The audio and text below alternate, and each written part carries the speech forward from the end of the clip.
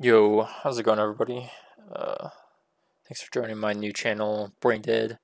And yeah, it's basically setting up this channel just so I can talk about just different topics that my brain wants to discuss. And so this is the first one.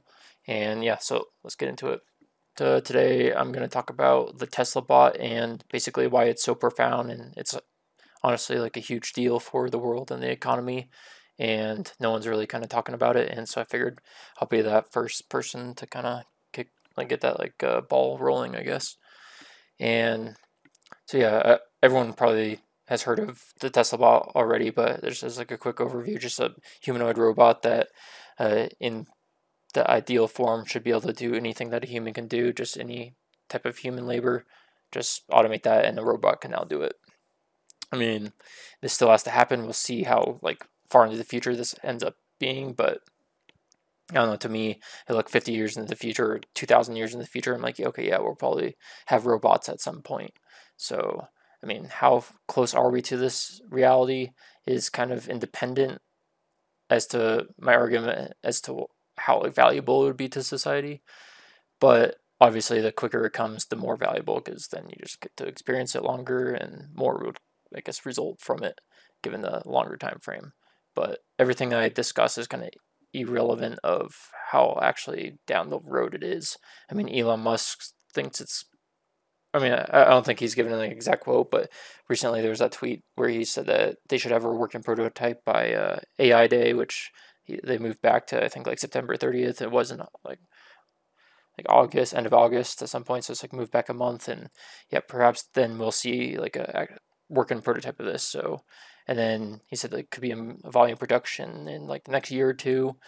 I'm sure that's kind of going to be on the more optimistic end of the timeline, but I mean that kind of gives a scale of this is like only like an order of a few years away. It's not like decades or centuries. Like this could actually be reality within our lifetimes, assuming like Elon Musk's kind of vision of how hard it is to solve is accurate, and yeah, just we'll see, I guess. But I mean, I don't see it as being that insane past the point where they figure out fully self driving and have a basically a car that's a robot that can navigate the world and kind of make decisions within it. That just instead of make a robot that has wheels, now as a robot that has legs. I guess there's still training that would have to happen of like how to balance and walk and like navigate the world from that aspect and like go upstairs and that type of thing. So it's not like fully self-driving automatically lends itself into being a Tesla bot, but it's like pretty close. So it'll be able to understand like how to discern objects from like walkable paths and not run into people, and so there would be a lot of carryover.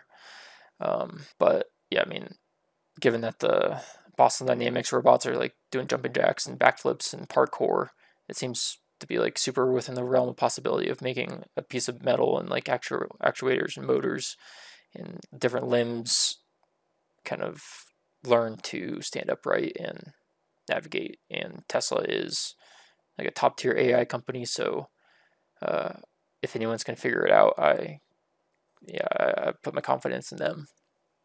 But okay, let's talk about why the Tesla bot is actually a big deal. First, let's play just audio clips of Elon Musk discussing the profoundness of the Tesla bot, and then I'll kind of go into my analysis and try to make from like an economics point of view why having basically manufactured labor is important. Okay, so the first clip is from uh, Tesla's Q1 2022 earnings call, and here it goes. And then there's, of course, Optimus, which I was surprised that people did not realize the magnitude of the Optimus robot program.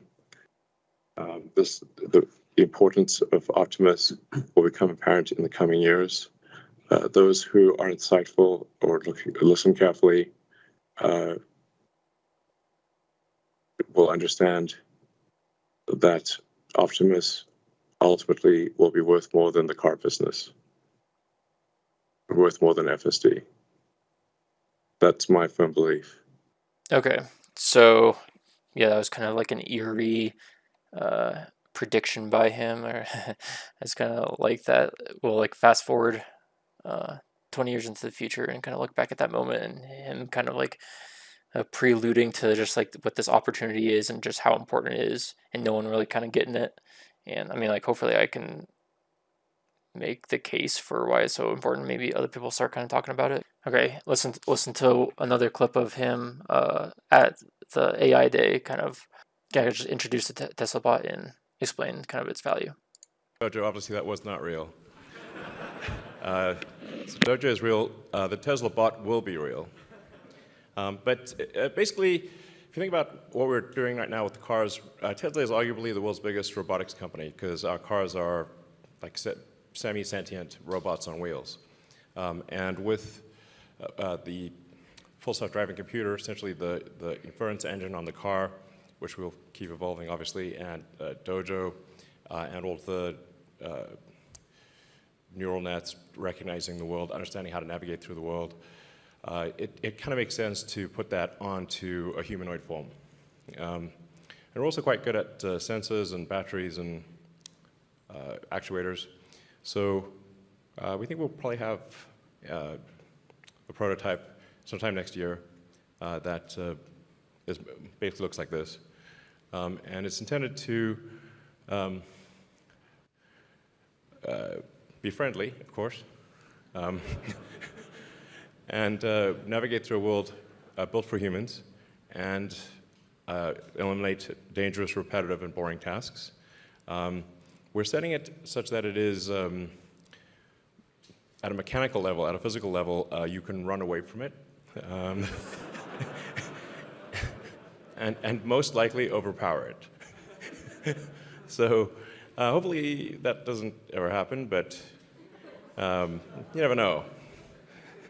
So it'll be a light, yeah, anyway, 5 miles an hour. You can get. Okay, so yeah, I think we kind of get the gist. Like, I mean, here's some of the stats about it, like its height and weight and kind of its utility. He said eliminate dangerous, boring, and repetitive tasks for humans. Its like first kind of use seems to be just things that humans don't exactly like doing or want to do. This thing can step in and do those things for us.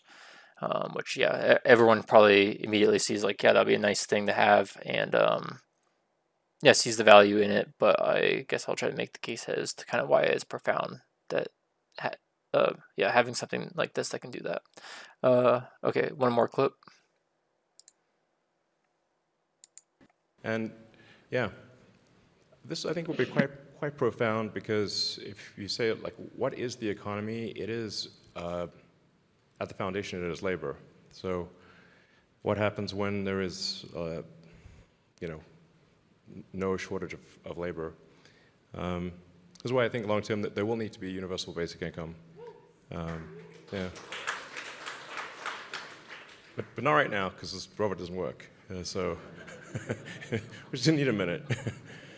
So yeah, but I think essentially in the future, physical work will be a choice. If you want to do it, you can, but you won't need to do it.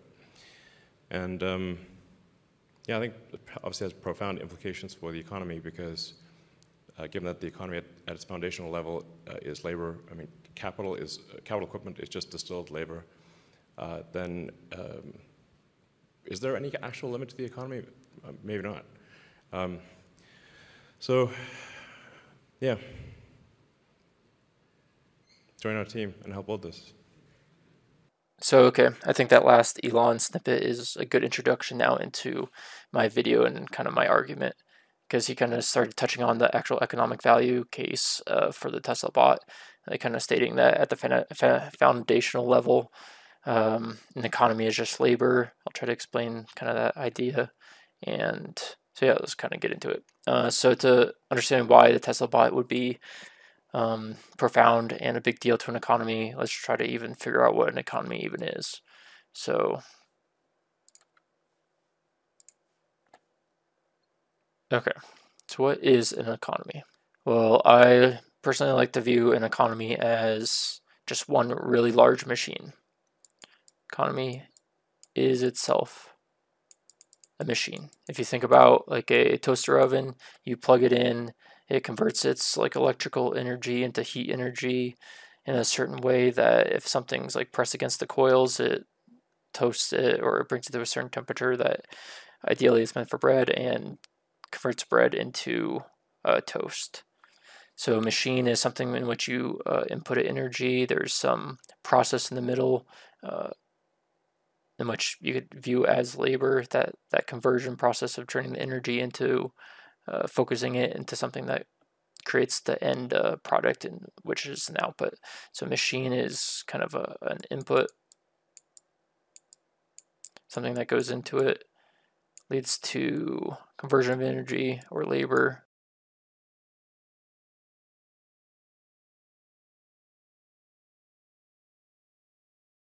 And we get an output.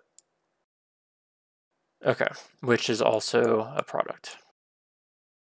Okay, so yeah, basically a machine is input into some series of different parts that all combine together in like a focus of energy that then creates an output.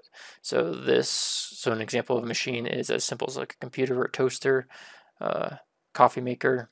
Once you have a handful of people, you can combine those with other machines. So take 4 people, put them together with 4 computers, or 4 coffee machines, and a building and a piece of land, and now all those components come together. You give it energy. So in the case of humans, you're giving it food, and in the case of the building and the coffee makers, you give it electricity, and all these parts can come together. So the inputs were food, which is a form of energy, and electricity. And then you got coffee makers and people, and you produce coffee. This in itself has become a machine that converts 2 different forms of energy into essentially coffee. And every company and corporation is in itself a machine. Facebook is a combination of people and computers and desks and rooms and buildings, and just the internet and wires and cables. It all combines into Instagram and Facebook existing, and like WhatsApp and everything, Oculus, everything under the Facebook parent company, or Meta now, I guess. That's all in itself a machine. You then stack up every single kind of company machine, every like actual device machine, every phone, every human, which in all of their own respects are machines. And the economy is just the outermost machine in which comprises all of those. So to make my example of the coffee company as a machine, let me use a couple actual visuals. We have a person and we got a machine. So, okay. I mean, this is a sewing machine, but just for the sake of argument, pretend it's a coffee machine. I don't think it should throw off too many people. So our machine takes electrical energy. The apple also takes like water, obviously. So there's more inputs than just energy. I mean, I guess you could get super fundamental and be like, say that even matter's energy, but yeah, basically there should be a set of inputs, things that you have to put into the system. So you have to put the energy in, you have to put the water in, you got to put the coffee beans in, and the energy is the food the person eats and electricity. And then once you have the inputs, the labor is the ways in which the energy gets converted and focused onto the kind of material inputs. So these 2 machines will perform labor on the water and the coffee beans to convert them into a final product that is a cup of coffee. And it's all hot. So yeah, and this whole mechanism is in itself a machine. And just like how a computer is a machine that's made out of like sub machines, I mean, it has like a GPU, which can be viewed as its own machine, a fan, a keyboard, the monitor. They're all in their own respects, their own machines, and they can get combined into like a higher order machine, which is the computer. The same thing is happening here. This larger machine is made up of sub-machines like the coffee maker and the person and the water heater, and a handful of machines will all come together to make a coffee shop. And once you take every company in which is their own machine and combine them or view them as sub-machines to a much grander machine, the most outermost machine in which you can make is as like its own unit is the economy. And then kind of vice versa, since we're kind of making the term economy almost synonymous with a machine, every machine can be viewed as its own sub or economy and sub-economy. And you have economies embedded within economies. You got like each state has their own economy, each town has their own economy, each nation has their own economy, and then those kind of all starts blending, and each continent seems to have their own economy, and like where economy begins and ends seems to be kind of blurred and vague. But at the very outermost shell, everything that humans produce, any good or service that we make, is the most broad sense of what an economy can be. So yeah, in essence, an economy is the machine that produces everything that we have. All of our goods and services, the system in which creates that is the economy. And then economics should then be the study in which studies that system. And a really important point is that instead of the focus of an economy being on like just the money or like how much like like profits are being had within an economy and kind of the more numeric numbers, financially type elements, an economy that's like irrelevant to the actual economy. It's like almost like information keeping and like keeping track of stuff rather than actually what the economy is. The economy is the production of everything that we have. The bigger an economy is, it makes more stuff or more valuable stuff. An economy that has more money doesn't really mean anything. Your wealth is in relation to how much stuff a person has or can like exchange their money for. It all gets rooted down to the actual quantity or quality of goods and services that's whatever the unit that's being looked at has. So a nation, the more stuff that nation has, the more wealthy it is.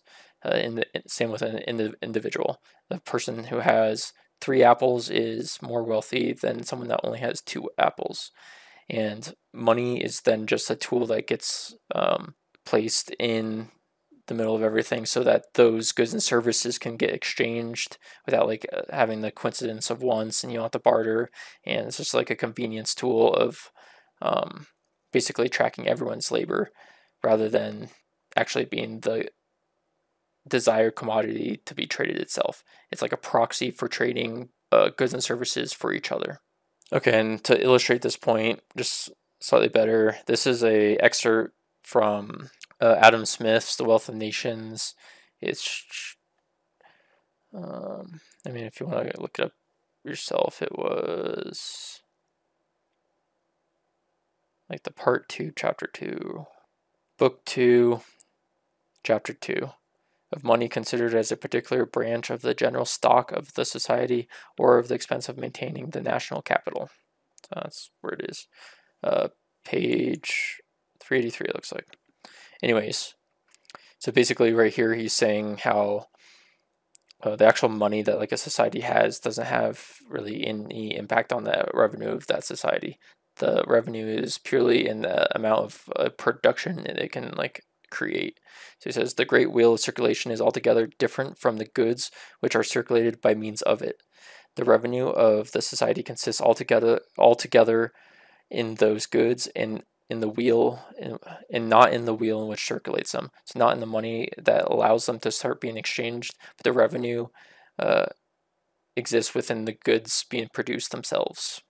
And then kind of on the same message, but we have another excerpt that says every savings, therefore, in the expense of maintaining the fixed capital, which does not diminish the productive powers of labor, must increase the fund which puts industry into motion. And consequently, the annual produce of land and labor, the real revenue of every society. So the things that a nation produces based on its land and labor is its revenue, not like the actual nominal money coming in. The actual raw output of the actual objects that society creates, the coffee makers, the sewing machines, the rolls of tape, the pens, pins, thumbnails, water bottles, all that creation is the increase of wealth to a nation. And then to support Elon Musk kind of making the claim that labor is the foundation to every economy, Adam Smith kind of touches on this exact same topic, in which he kind of goes into how once humans kind of started specializing, he calls it the division of labor. Like one person will go into blacksmithing, another person goes into farming. The guy blacksmithing gets really good at blacksmithing, way beyond what the farmer can do, and the farmer gets way better at farming, way better than what the blacksmith can do. And since they dedicate like their lives to that pursuit, they get way better and can yield way more production of their given trade than if each person was to try to go and procure each good or service themselves. So maybe the blacksmith can make like 5,000 hammers a day, and the farmer can make 5,000 bushels of corn, or whatever the unit is of corn every day.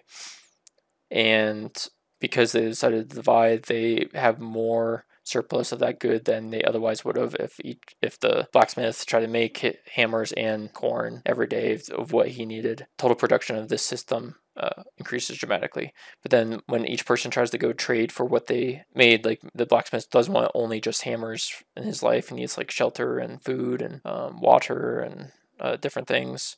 So he has to trade what he does for something that someone else does. And this is kind of like then hitting on how labor is essentially the foundational thing being traded within an economy. You're trading the goods and services that you make, and those goods and services only come about through some amount of labor that yielded them, basically. So you're trading some amount of hours of your life for some amount of hours of someone else's life, and depending on like how valuable that labor was is kind of what you can basically trade for. And then so the wealth of this kind of mini economy would then be all the hammers that they make and all the corn that they make combined is the wealth of these two individuals, like mini economy. Let me read this little excerpt from Adam Smith. This is a little earlier. I think it's like book page 25, so it's pretty towards the beginning. And thus the certainty of being able to exchange all of the surplus part of the produce of his own labor, which is over and above his own consumption, for the parts of the produce of the other man's labor he may have occasion for, encourages every man to adopt himself to a particular occupation, and to cultivate and bring to perfection whatever talent of genius he may possess for that particular species of business. And so that's kind of Adam Smith kind of describing what I was saying with the division of labor. As you divide, you specialize, and production yield increases, and then one man trades what he makes for what another person makes. And then this next quote: but without the disposition to truck, barter, and exchange, every man must have procured to himself every necessity and convenience of life which he wanted. So yeah, basically without being able to exchange what you make for what someone else makes, you would have to go make everything yourself, and you'll be way worse at it. And you'll end up having less total stuff. You may only have 10 grains of corn every day, whereas if you divide, you'll have 20 stalks of corn every day. Or like, who knows what it is, but just the idea is the whole system gains, and so the whole system is more wealthy. And this quote, I won't read it, but basically just saying that this is kind of like where then the role of money comes in, is just being that kind of intermediary when you have to exchange what one person makes for another person, what they make, but you might not both want like what each other has. So money becomes then that kind of oil in between to allow like exchange to still occur. And yeah, like resources can just get to where they need to way more fluidly. Like money is a really useful invention, but it's not what the economy is. The economy is the actual yield of production, the things that the people and all the labor and that system creates. That is the wealth of the economy, not the money in which represents it. So Yeah, I think that was a good kind of like exploration as to what makes an economy bigger or what advantages in an economy. It's basically, can you make more stuff that people want? I mean, just making stuff that people don't want also increases the size of the economy. Like a economy that makes 60 like spiky tennis balls, that it's still an economy that exists. But to a degree, wealth is subjective to the desires of the participants of that economy. What things do they want to exist? And having more of those things is then in essence the wealthier economy. And since labor is the backbone of every good or service being produced, the more labor that you have, essentially the larger economy that you can have, and the more things you can make. Those are kind of synonymous statements. So being able to manufacture labor is massive. So let me kind of like demonstrate that. So right here we have 6 Tesla bots when we have 6 people. Okay, so we have 6 people and 6 Tesla bots. Say for every 3 people, and let me put the machines in too. Okay, and I got some machines. So let's relate back to my kind of coffee shop example. If you combine a certain amount of like parts together in combination with people, like so 3 coffee machines, 2 people, a building, a counter, whatever all the pieces is, if you combine all those together, maybe you can make 1,000 cups of coffee every day. Like, so given a certain amount of components and the same amount of inputs, you should be able to make the exact same amount of output. If you have 30 different toasters and you give each one the necessary amount of energy, each one should be able to make like the same amount of toast, assuming they're like the same like quality of toaster. They do the same thing. Every machine, if you like kind of give it all the same amount of parts, and you should be able to make the exact same amount of output from them. So in this case, we have each kind of company, you have 2 employees and 1 machine, and those amount of parts are capable of producing, say, 10 products.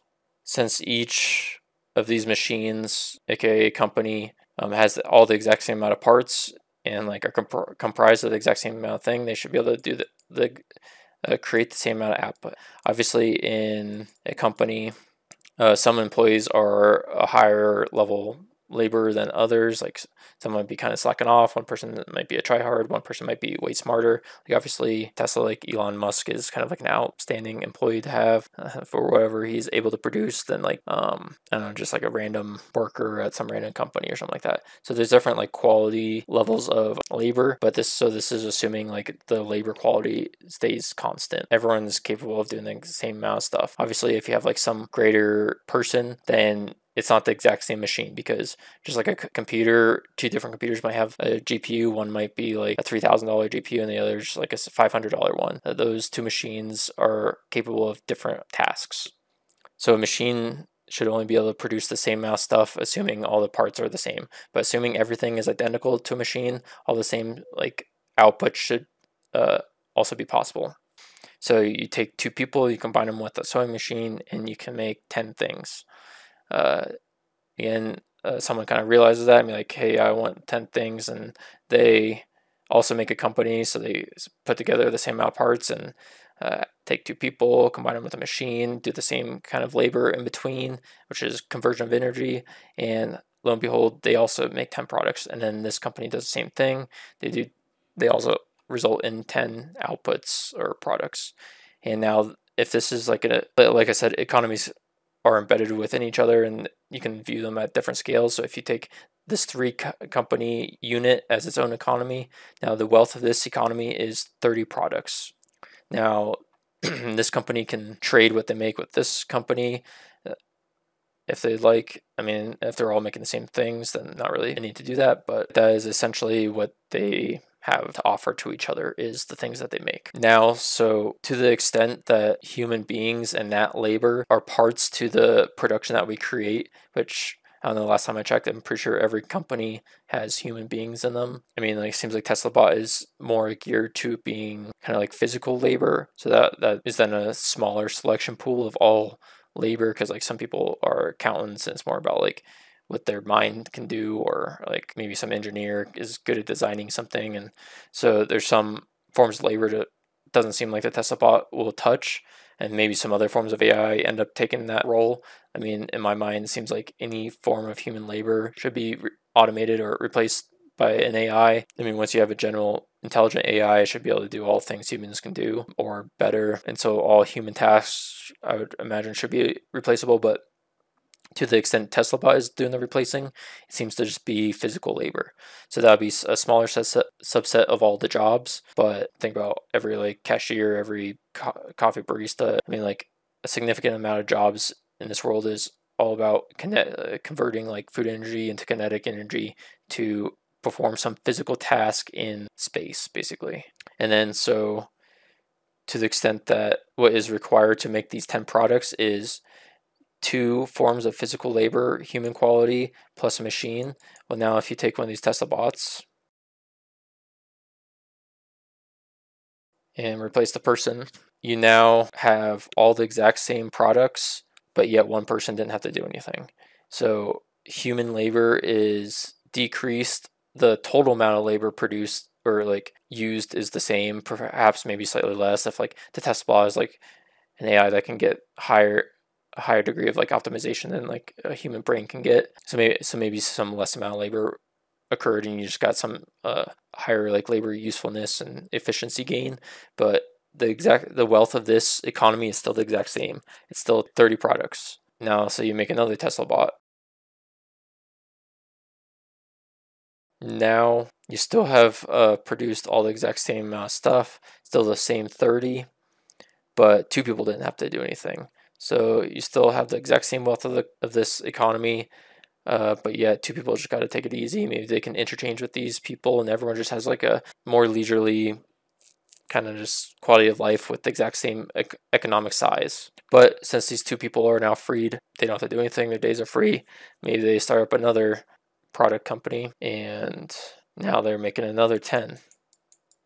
Now this economic size is 40, all the same amount of people, but the only kind of additional cost is whatever energy these Tesla bots took. So it's basically being able to just manufacture economy at an extent where you can just start mass producing these things.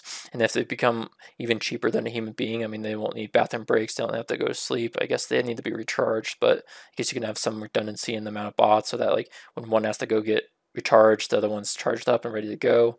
And just there's like less of a lag of like shifts having to do the same thing. You know, like a human needs to ramp up in their productivity. They're a little bit maybe tired or sluggish at first, and then after like an hour or so of working, maybe they're at their like peak performance, and then after lunch they're tired again or like ready to go home, and production won't be this constant thing. Maybe this is a graph of like human versus bot, and on this axis is like productivity and time. A human may like start kind of low, get better, and then they peak out, they go to lunch, and then lunch they start back down here because they kind of got tired after they ate, and then throughout the day they get ready, but then oh, now it's only an hour until they go home, and now they're significantly more demotivated and kind of just start looking at the internet or checking their phone more, like ordering food and looking at like the menus of places. Now the productivity is like down here, like just basically the same as when they came in. And so then you're kind of like productivity yield that you got from like a certain amount of labor, assuming like a Tesla bot and a human cost the exact same per unit of time, like Tesla bot's going to be way more valuable because like if the area under the curve is like this for human, let's make a bot red. Maybe when it like first comes onto the assembly line, like it has to like get into the right spot, so it might be not like immediate production, but it's like just programmed in the computer and just like code running what it'll do. It'll like pretty quickly get to like its peak performance and just stay there. Maybe it starts running like out of energy or something towards the end or something like that, and it may like dip or like who knows, it might like be little weird things, and it won't be exact flat line, but it'll be like this pretty constant staying thing the whole shift. And then now look at this difference in productivity that we got from a Tesla bot.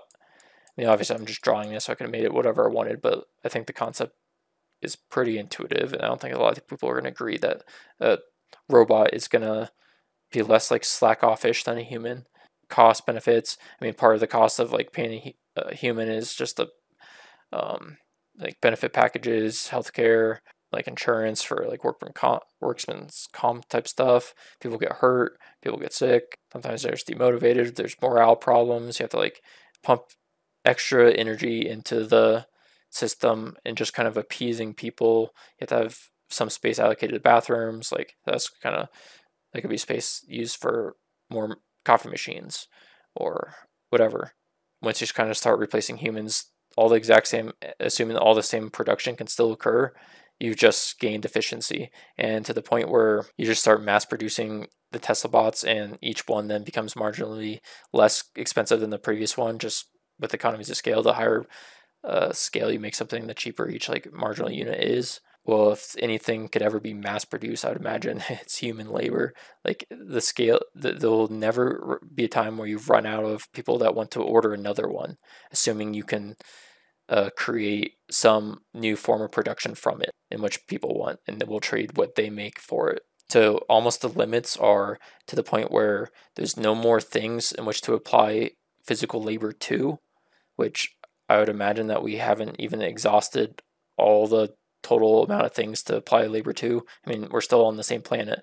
What happens when we start going to Mars and into the solar system and asteroid belt, and like there's more physical tasks to be done in this universe.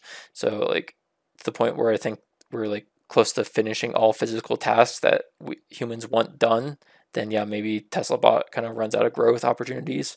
But I think we're pretty far from that.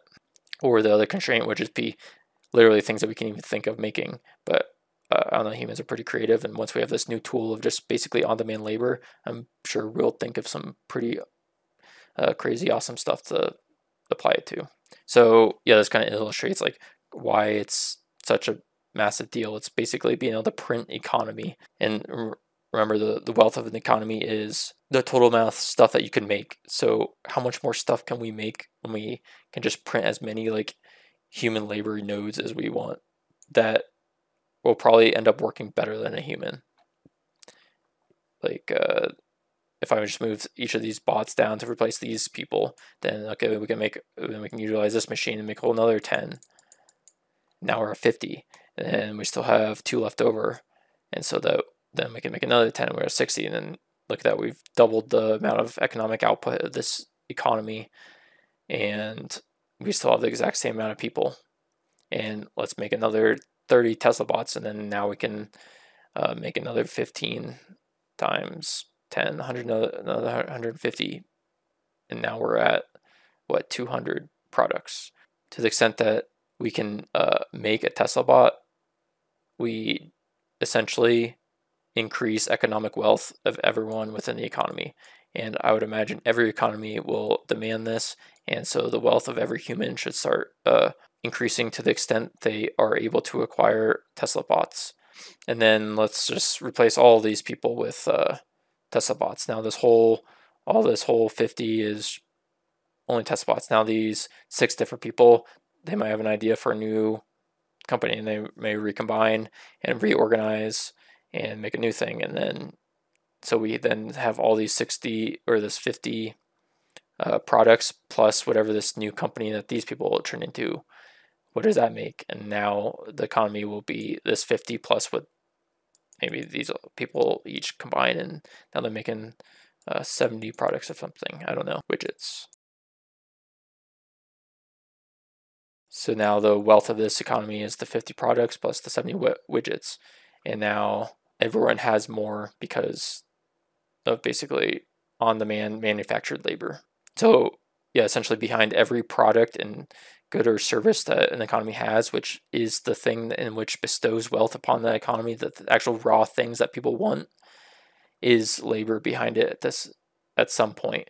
And once you can start automating that labor, you then pretty much infinitely can increase the amount of stuff that economy has, basically at the rate that you can make Tesla bots. So, but assuming it's like 1-to-1 of like production of humans to Tesla bot, how much stuff do we make right now? Like our global economy is, I don't know what it is, like U.S. economy is in like the 25 trillion or something like that. Global economy, I don't know, let's just say it's like, I don't know, 50 trillion.